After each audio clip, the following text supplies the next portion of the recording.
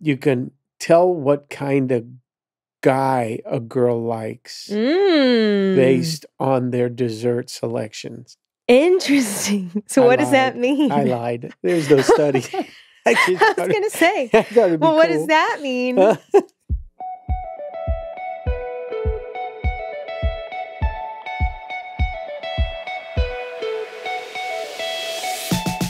Hello and welcome to another episode of The Family Business with the Alessis, and I'm Steve Alessi.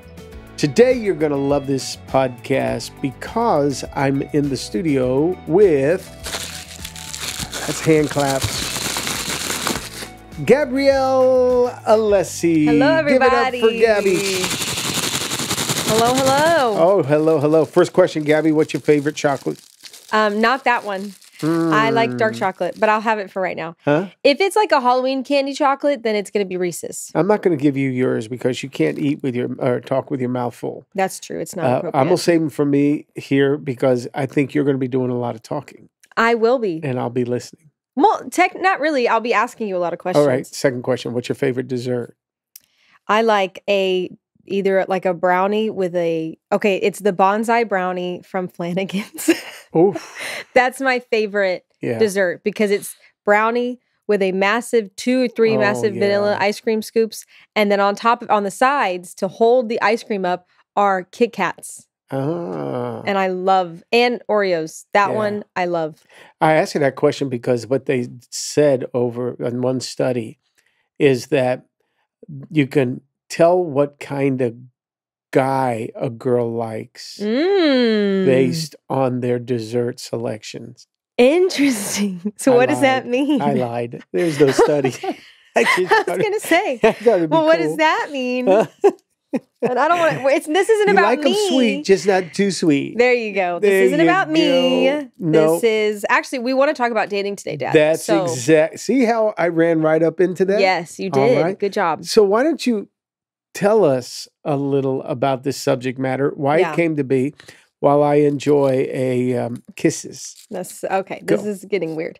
But I asked you if we could do this podcast together because about 2-3 weeks ago, I spoke to the youth and we had a whole series. The entire month of February was called the Rizology series. Do you know what Riz is? Oh, no. Okay, so Riz is like a very famous thing that kids are throwing around today. Like, do you have Riz? Riz. Now, Dad, I can tell you definitely have Riz because you got Mom 30 years ago. Yeah. Riz is like game. Oh. So like you got game. Can you pick a girl up? Then if you can, you have Riz and all of that. So like you Riz them up. So what we did was Rizology, the study of dating, love, and relationships. Oh, come on. So that was the whole idea of the series. And then week 2, we talked about dating. And I had a message where we talked about it, we introduced it, and it was really, really good. The kids really responded to it. But I thought, I'd love to have like a continuation of this conversation and not just, because there's a lot of things when it comes to dating that we can't really address, we can't really address, but we don't have all the time in the world to address it because a lot of it is detailed. And so I thought, I'd love to sit with you and ask you some of these questions, but when it comes to teenagers, right? Dating in the teenage world, because teenagers today are wanting to know when can they date, and I want to date, and I want to text this person, and I like this person, and how is it all going to work out? But frankly, they've been given terrible examples of how to do it today. Yeah. Coffee break. Ready? Go. Coffee break. Okay, go. That's so hot. I know. Wow. I could have kept talking tastes while you... good in my family business mug. Yeah, you and your sister, Lolo, Stephanie too, and you got Mom in it. Yeah. But you like these goofy TV shows. We do. On dating. Love is Blind. Yeah, the most recent one is Love is Blind. Yeah. I try to watch it with you, but my manhood just won't. It can't survive. Can't survive. I've tried, one episode, half an episode, quarter of an episode, and I'm like, this is the stupidest thing. It really is. But watching it, they put it on television, and I don't know how many young people watch it, but it's evidently pretty popular. So somebody is taking an interest in it because they keep showing these shows. What's the traditional dating relationship look like, Gabs, Today. today? So what you're finding is it's you text, you talk, you DM. Most likely the introduction's all going to be via your phone. Wow. So what you don't see today, which is interesting because girls complain about it, but girls don't do anything about it because girls don't realize they do have a part to play. Mm-hmm. But they complain that guys aren't making the first move in person. Mm-hmm. So how we hear stories of our grandparents, how you went up to mom and you were like, hey, I want to take you out. You don't have that. Guys aren't walking up to girls. Right. They're DMing them. They're sliding into their DMs or they're texting them to ask them out. So you did air quotes when you said slide. People can't see the air quotes. So what's sliding into their DMs? Sliding into your DMs is me messaging you like, hey, how you doing in the DMs. And so you slid into my DMs and then you started a conversation, right? So a lot of the beginning of a relationship today is phone based. And then it gets probably out of the phone and then they start dating and they go out. If you're a teenager, most likely, because teenagers aren't getting their licenses at the appropriate age now too, they're waiting. So that means if you're going on a date, Lord knows who's taking you out. You have to ask your mom to drive you, but people are going out. And then within the first month, you're probably sleeping together. But if we're looking at Love is Blind, let's look at Love is Blind, right? That age group, which is in their 30s. They're probably sleeping together, a one-night stand, or they try it before you buy it, right? So you want to see how it is before you actually get married because that's going to be your partner for life. And then they'd probably go from dating probably 2 years, and then they decide, okay, the next step is let's move in together. Instead of getting married, let's move in together. Then they'd move in together, and maybe they're together 2, 3, 4 years, whatever it looks like, because for some reason, living together, even though you are doing exactly what marriage is, which is living together in the same home, living together is much easier and it just works better for us than getting married. Mm-hmm. So instead of you date, right, it's, what is it, like Mary and Steve kissing in a tree, Kissing. Right. First comes love, then comes marriage, then baby. Now you're saying it's love, then let's move in together, then maybe even a baby, and then there's marriage. So the order is completely all over the place. Yeah. And that's the example that kids are getting today. Yeah. Kind of crazy. It is. That's the thing that causes some of the older adults in the room to just scratch their heads, sit back and say, what are you doing? Yeah. Because all of that, you're giving away so much of something. It's like the groceries. You just give it all away. Yeah. And then later ask somebody to pay for it. Because when you're getting married, marriage is just a whole buy-in. I just can't go into a marriage discounting the commitment that it's going to take to make this relationship work.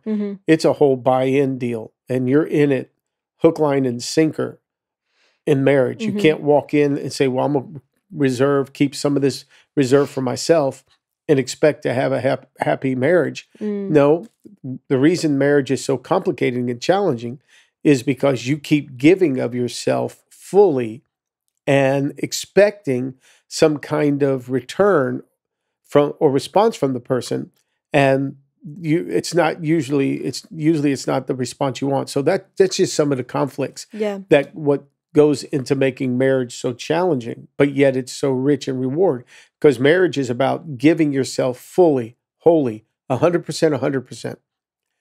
Dating, living together is 50-50. Yeah. And you can't be complete 50-50. No. Something's going to be lacking somewhere. It's got to be 100-100. Yeah. So what some young adults think is going to bring them the true value of moving in together, or better yet, what the relationship is going to give them by moving in together never gives them what ultimately they're looking for. And what's sad about that is you shortchange the relationship. And this could be somebody that you could go to long haul with, the long run with this thing, keep it in play. It could be your future. But people don't know that because they're not going into it 100-100. They're only going into it with a part of themselves. Because when you move in, you're not one. You're not one single entity when you just move in. When you're married, you're one. Bible even says it. The two become one. Yeah. When you just move in together, you're not one. So you still got two individuals. Yeah. Two individuals, each paying their own part, contributing their own part, but it's not the whole. Yeah. So that's more young adults. But what about from a teenage perspective? Because a lot of this that you're dealing with Yeah. is the teenage. Yeah, I think it's obviously you're not seeing 16-year-olds move in together, right? But you are seeing, and if we're looking at like what movies promote, you do see a lot of like the first, or like it's the first kiss, and then it's even like giving of your virginity to somebody. So like you're seeing that happen at a younger age. You're seeing kids have sex at a younger age because that's like the pressures that they're finding. Yeah. And I'll tell you, Coffee break. I know our youth group is really awesome, and our kids, like the kids that we have in our church are incredible. Kiss. The kids that we have in our church are really incredible. But the environments that they're in, the schools that they're in, it is a very like common thing of like, oh, you go and make out and you go and give of yourself to somebody and you're very physical with them at a young age. And then if you're not doing that, you're seen as like, what is wrong with you? Like, this is just so normal. Yeah. And so the question, and this is something that I really wanted to ask you because you've done it. The question comes down to, okay, well, and you find all kids ask this. We probably asked you this. At what age can I start dating? Because kids want to know. I mean, you start having crushes when you're little and you think you have like your first crush is either a celebrity or maybe it's someone in your school, and your mind is already like your heart's already opening up to that and you're kind of thinking about that. But what is a good age or what is a good season? In youth group, I kind of told them one thing, but I'm like, I want to know what. What did you tell them? So my advice was I did not choose an age. Because I personally think if I gave them an age, then they're going to immediately not listen to it. Yeah. But what I told them was, if you're wanting to date, then you have to ask yourself 2 questions. Are you ready for marriage? Number 1, are you ready for marriage? And number 2, are you ready for heartbreak? Reason being is dating is going to end in those 2 ways. It's either going to end and you marry that person, or it's going to end and you're heartbroken from that person. Right. And you just have to be prepared for both of those options. So that was my stance on it. That's what the position that I took. You think it was a popular stance? I didn't get any backlash. I did hear a 6th grade girl said, I'm ready for marriage. A 6th grade girl. So she really liked it. But oh, that's great. I wish some of our young kids like that would already start dreaming of marriage. Yes. Yeah. You know, if I'm a parent raising teenagers again, the complication that we have is society and culture says let them date when they want to date. And society also looks at parents who have kids that are dating and they think it's pretty normal. Let them date. It's innocent. It's just a date. And at one point that may have been the case. But I can tell you, all the adult men that may listen to this podcast, they knew that when they were 14, 15, 16, they knew there was one thing going through their brain, their mind. With all that testosterone starting to rise itself up, you put them alone with somebody that they're attracted to, they're going to be tempted to want to partake of that. And the danger of that is, of course, somebody stepping into the responsibilities of a relationship way too soon. Yeah. Because sex is something that should be preserved for a committed relationship that is in marriage. So if I'm asked to, raise teenagers today, I think I'm looking at this. Number 1 is, are they responsible? Because we don't want to put I'd like to say, it's 16. Yeah. For y'all, I used to think in terms of 16. Thankfully, nobody was really tempted at that point. You gave us 18, though. I was going to say, so my mind shifted to 18. Yeah. Just be thinking about at 18, could you have a friend, that's, a guy as a girl? Could you have a friend that's a guy? Yeah. Could you all see each other at church and hang out and stuff like that? Yeah, that was cool. Before, when you're 16, 17. But then when you're 18, I felt like, okay, now is when it's good for you to step into a dating relationship because, and it goes back to that one question, are they responsible enough? Now, You were driving for 2 years, so you learned responsibility with a vehicle on the road Yeah. and so forth. I would have rather you learn to be responsible with a car, and you may It's true. blow a tire. We can Mhm. fix that. You may burn an engine because you didn't check the oil light. We can fix that. Mhm. Losing your virginity, that's something I couldn't fix. Mm. So I'd rather, as a teenager, when I'm looking at them, thinking, let them be responsible with a car. Let me see how they live their life with a Yeah. car before they get into a dating relationship. Yeah. Because in a dating relationship, you got to ask why they're getting into it. Is it because they need to feel like they are somebody? Yeah.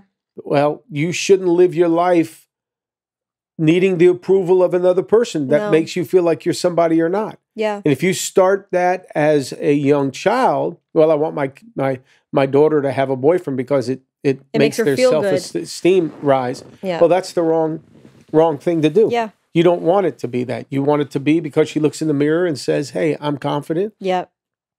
I'm happy with myself. I see that I'm created this way, and I'm going to be the best version of myself." Yeah. They don't need makeup to tell them they're looking No. beautiful. They don't need a guy to tell them they're looking beautiful. They don't even need grades to tell them that they're somebody special. Yeah. They've got to find that in themselves. And when they're secure, then they make better decisions. So here's my thought. I'm looking at my child as a teenager, and I'm asking, are they responsible enough to handle a relationship? Yeah. Are they responsible enough to say, yeah, I may feel this sexual attraction Yeah. to this opposite sex that I'm with in the car by myself, Yeah. but can I control myself? Yeah. Because responsibility is making right decisions based on choices that are before you. Yeah. And you control self. Self doesn't control you. So it's not just that I want them to go sit next to each other in a movie. No. It's I want them to be responsible. I want my child, Yeah. teenager, to be responsible with making right choices, Yeah. which then means, how do I know they're responsible? Well, when I ask them to get off their phone, Yeah. are they getting off their phone? If not, then I'm saying they're not responsible. It's true. They're not ready to handle a relationship if they can't handle the phone. No. Are they responsible by not playing games too much? Yeah. If they're playing more games than they are getting their homework done, Yep. then I'm wondering, hey, they're not ready for this. No. Do they clean their room? Do they make their bed? Are they taking care of their little space? Yep. Do they contribute around the house with chores? Yep. Are they responsible in things like that? Okay. Mhm. That's all showing me as a father, parent, whether my child's ready to handle something like a date. Yeah. So I would love to say 18 because that's a real sign of responsibility age-wise, but that's what I'm looking at Yeah. the whole way. So you want to date? Show me you're responsible. I really like that. And I think another sign for a good, like, okay, your child might be ready is how they communicate. So something that I mentioned even on that Friday night with the youth is people say like communication is key for relationships, right? And they frame it as communication is key with your partner. So with the opposite sex, you have to communicate. And they're right. But I would even say communication with your community is also key about that relationship. So when I'm looking at a student or even my future kids, I would be looking at them saying, do we have a relationship where they can feel like they can communicate with me and be honest with me about what they're going through? So something that I've always valued about our relationship and me and mom is that I have never, obviously you feel nervous sometimes when you're a kid. What do I tell my parents? Even still now when I want to tell you guys something. But when I tell you guys something, there's always a great understanding on both sides. And we're very open. Our family is an open book. We talk about everything with each other.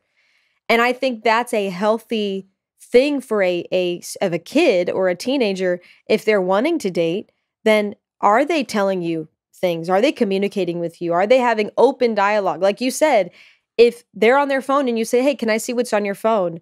Are they willing to show their phone freely and to hand it over, or are they freaking out because they need to hide it? Because if they're freaking out wanting to hide things or not telling you things, Right. they are not in the place to date. They are got not all in the these place. secret apps that are doing all this stuff on Or their private accounts. Dad, there are so many private accounts on Instagram that parents don't even know about, that their kids have 2 or 3 different private accounts that they're able to message people and talk to their friends. And that's the thing. If your kid's wanting to do that, if you have something that you're wanting to hide, it's not good for you. Never. So if they're hiding it from you, they're not in the place to be in a relationship because that's just going to hurt them. They're going to hurt that person. Your kid might be in a relationship and you don't even know about it because they are full of just, I'm going to keep it to myself. Gabs, I wish parents could understand this. Your kids are feeding off of your, I want to be careful using this term because it may come off as very new agey, but your energy, your flow as a parent. Yeah. If it's like a horse, if I walk up to a horse and I'm nervous, that horse picks up on it. Yep. It's crazy, right? But if I'm confident, then the horse responds and knows, okay, wait a minute. Don't mess around with this person, right? Parents don't realize that there's something that their kids are picking up on. And kids are bound. They're just, it's part of who they are. They're going to stretch the boundaries a little bit. Yeah. They're going to push up against them. It's in them. Later on in life, it may serve them well. It's up to a parent to make sure that they respect the boundaries. So if a mom and dad is very permissible in their approach to dating, to helping their kids with homework, school, permissible, meaning just giving the kid permission to make their choices. Yeah. Rather than the parent being strong and giving guidance to their kid with their phone and everything, then that's going to make a child, a teenager, push even harder to get their way. If a parent doesn't stand up and show them that, no, you may want your way, but you can't get your way right now, that's going to be a pattern that a child carries into adulthood. And that's going to cause them some trouble. Yeah. So I believe the parent is the protection of every child. And they can't turn their child over too quickly to somebody else in a dating relationship. Yeah. You lose control. Yeah. One thing I just remember growing up, man, I start dating my first girlfriend and Papa and Grandmommy were jealous because they felt like I wanted to spend more time with her family than I did my them as my parents.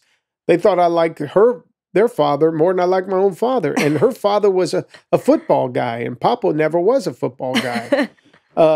And I'd go over their house and the mom wanted to make me happy. So she was feeding me all the time. Oh my God. And giving me food. And she was in catering. And so it was always food. And her father would be at the football game more than my own father. Oh my God. Because he loved it. He'd want to talk to me, what I did right, what I could have done better.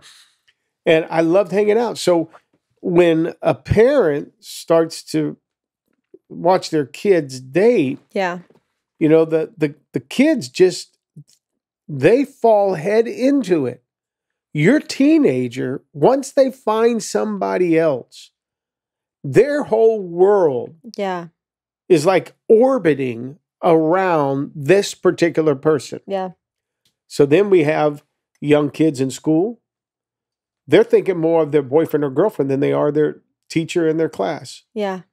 So it gets their eyes off of that. If the kids want to be in sport, you think your kid's going to be really good and they're a part of a team. They're not thinking about that team near as much as they're thinking about that kid that they want to date. It instinctually, they just go wholeheartedly into it. And the danger of that is because they haven't developed the decision-making ability, knowing right from wrong, self-discipline, self-control, because they don't know that, they can go head over heels, full headlong into it, and give something away of their emotions, their sexuality and such, and they can't get it back. Because you gave that stuff away. Why do that to a teenager? No. And why add experience that's not helpful to you? You know, like if you're dating after 18, that's good experience. You're going to get into it. You might date somebody at 18 and it doesn't work out. And you know what? That's okay. It's good experience for you. Don't give away too much of yourself. Keep your boundaries. Like, do not sleep with that person and tell yourself that I am not going to go over this boundary, right? Mm-hmm. It's okay. You have to deal with the heartbreak. You got to handle the whatever it is. That's good experience because you can learn from that experience because it happened at a good season of your life. The experience that you have dating in high school, that's not good experience. That's not experience. That's not days or a history that you want in your life. You just don't want, and that's why we call it that you don't want that baggage. Yeah. It's worthless. It's not needed for your life. Well, I do like your advice.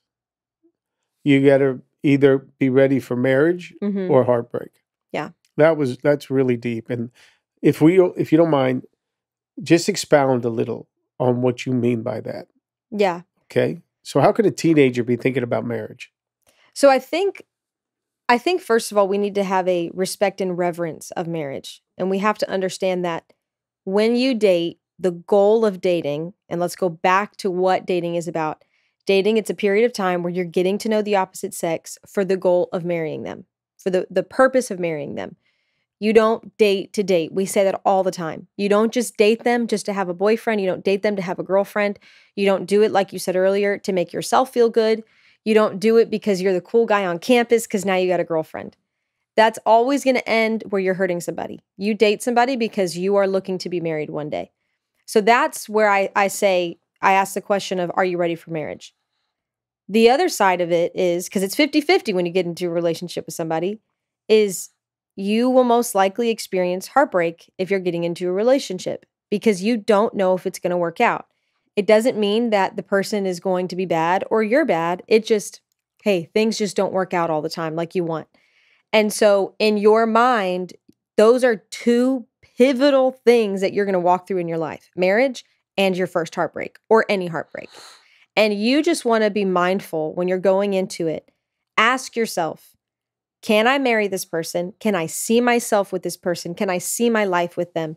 Do our values align? Does my dad like him? Does my mom like him? Do my siblings like him? Do my friends like him? Ask yourself the question. Look at what he believes in and what he's striving for. Look at what you are. And is it the same? Can it work together? Is it aligned? And ask yourself if you can see this person in your future. Once you've answered that question, and if it's a yes, right?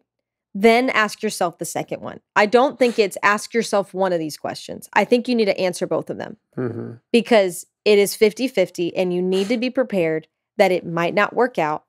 And you need to see if your heart is ready for that. And for girls out there, even for guys, if you are terrified of the thought of them not being in your life anymore, of them not texting you in the morning, of them not going out with you, and them not giving you attention, because that's how breakups work. You should not talk to that person. The relationship's over, right? If that thought alone crumbles or makes you crumble and you just freak out, then you should not get into that relationship because that might happen. And you don't want everything you've worked on. This is what I've struggled with. And you've told us girls this. We have worked on so much in our own lives to be the girls that we are. We've worked on our confidence and our security in our lives. And we've had stupid struggles of who am I and what am I going to be? And we have found who we are. We're confident in ourselves. We're going to let one guy come in and ruin that for us. We're going to let one guy tear down everything that I've built, everything that you've instilled in us, you and mom have instilled in us. No, I'm not going to do that. Now, at 16, I could not say that. At 16, I would have crumbled. Thank God I was ugly at 16 years old. And I was not in the season of dating. You weren't ugly. Well, I had a couple extra pounds. We remember that, Dad. Yeah. But thank God. Pre-gorgeous. I like that. That makes me feel better about myself. I was pre-gorgeous. Pre-gorgeous. And then I got gorgeous at 21. It took a long time. See that confidence coming out of you? That? I got gorgeous. No, but that's a t-shirt. I got gorgeous.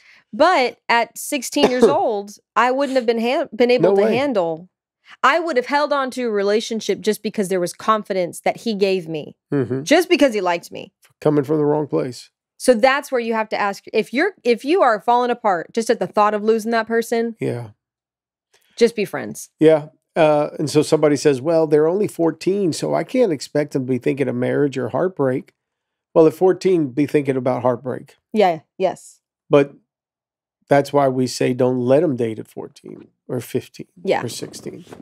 I know it's going against culture. It's going against maybe what somebody's upbringing was. Yeah.